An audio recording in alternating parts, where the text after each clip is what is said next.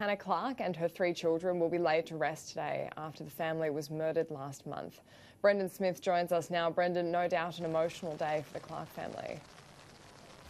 Yeah, it will be indeed, Annalise. Aaliyah, Laianah, Trey and Hannah will be laid to rest here today at City Point Church in Carindale in Brisbane after they were brutally murdered last month by Hannah's estranged husband and the children's father outside Hannah's family's home in Camp Hill. She was on the school run that morning when that man attacked and doused their car in petrol. It really tore apart the Camp Hill community. Hundreds of bouquets of flowers, well-wishers and teddy bears were laid at the scene early on, and it really did tear apart that community. And then we did hear more about exactly what happened to Hannah and in her marriage. She was a domestic violence victim, and she had in fact left that man months prior to her being murdered by him. Now, we heard from Hayley Foster earlier this morning, who said more needs to be done around domestic violence.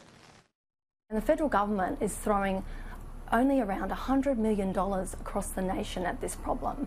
That's, if you break that across up across the jurisdictions, that's around $10 million per jurisdiction for one of the biggest problems facing Australian women and children.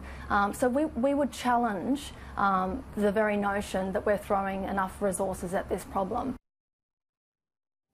So, Annalise, hundreds of well-wishers here today, family and friends, and including the Prime Minister Scott Morrison will be attending here today to bid farewell to Hannah Clarke and her 3 children.